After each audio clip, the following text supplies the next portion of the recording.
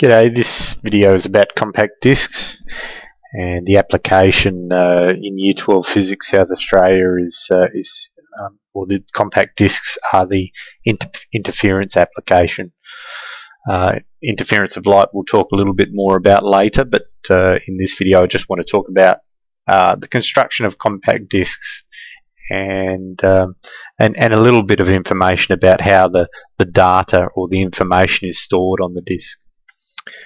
This picture here is a cross-section of a CD, as if the CD was sliced down the center, and we're looking at it from the side, of course. So there's the label there, and sorry about this picture, but it's a very good picture, but the labels haven't come out very well. Thank you to How Stuff Works for the image. That says 125 nanometers, so that's the distance between that distance there is actually, that very, very short distance is 125 nanometers.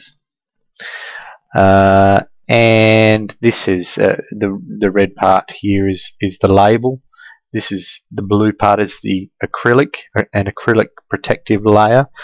The silvery color here is aluminium, and the distance there is 1.2 millimeters.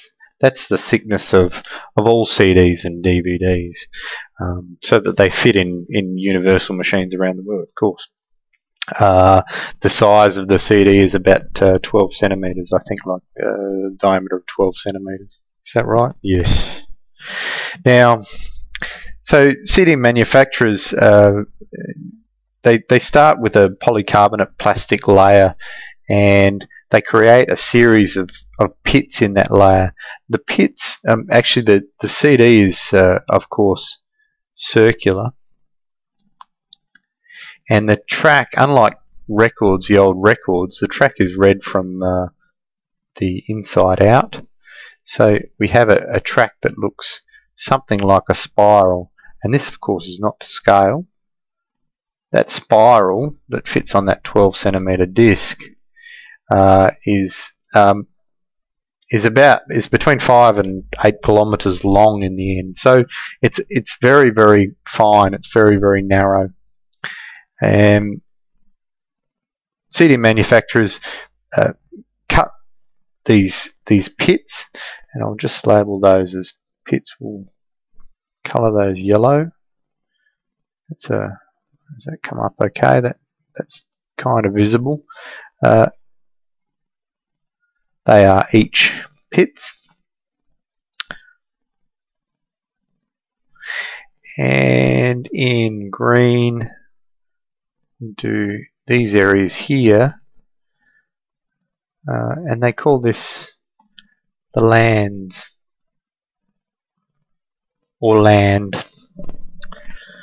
So this polycarbonate plastic layer is scratched with these pits, and over the top they spray this, they sputter this aluminium layer here, and a very short time afterwards they spray on an acrylic layer, and that acrylic layer of course protects the aluminium layer because the aluminium is susceptible to corrosion, and then there's a label that goes on top, and we all have experience with the label on top, and we have experience with the polycarbonate plastic on the bottom.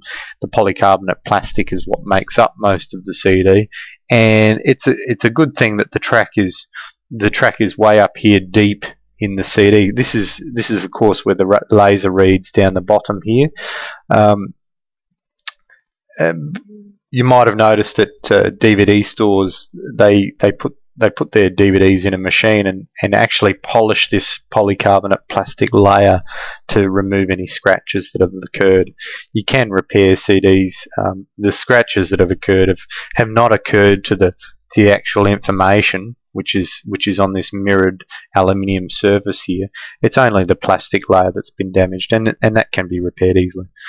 So how is data stored on CDs? Well, data is in the form of binary code, and most people have some experience with that now. Basically a series of ones and zeros, and depending on the series, how the sequence of ones and the sequence of zeros and how they come after each other tells you something about, or gives you a piece of information. And this series here actually is going from right to left. It's 1, so I'll go from here, just point out that I'm going from here. 1 plus 0 plus 0 plus 1, 2 to the power of 3 plus 0 plus 0 plus 1, 2, 3, 4, 5, 6, 2 to the power of 6. And we add those up, 2 to the power of 6 is 64, plus 2 to the power of 3 is 8, plus the 1 on the end there, we have equal to 73. So that binary code there that I wrote randomly is equal to the number 73. And how is it that we get this binary code of ones and zeros into these series of pits? Now remember, I'm calling them pits now because that's the way the CD manufacturers make them, but they're red from the bottom here, and you might have noticed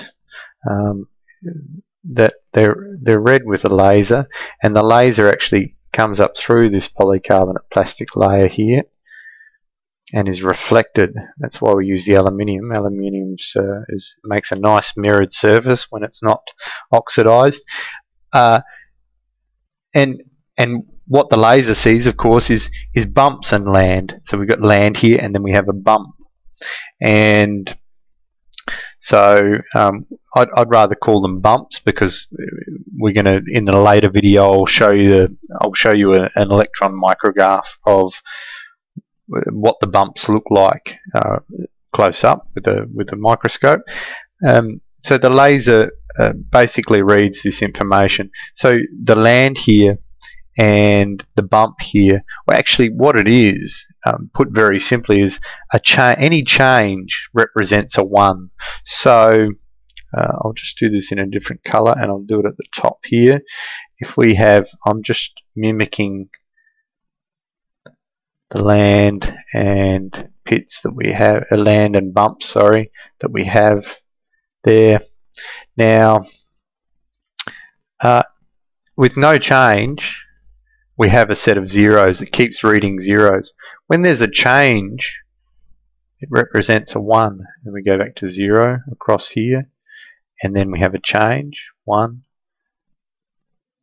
zeros, 1, 0 in there, 1 for the change here again, 0, 1, 0, 1, and then zeros.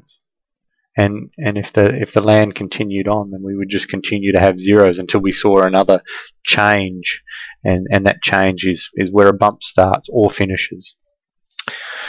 So that's now very important with the height of these bumps, or the depth of the pits, is this 125 nanometers. And in a later video, I'll explain why that has to be a very specific distance. Otherwise, everything else is 1.2 millimeters. Probably has something to do with the fact that they're quite a sturdy construction at that thickness. The polycarbonate plastic doesn't break very easily. Yeah, so we'll talk about interference in the next video. Thanks for watching.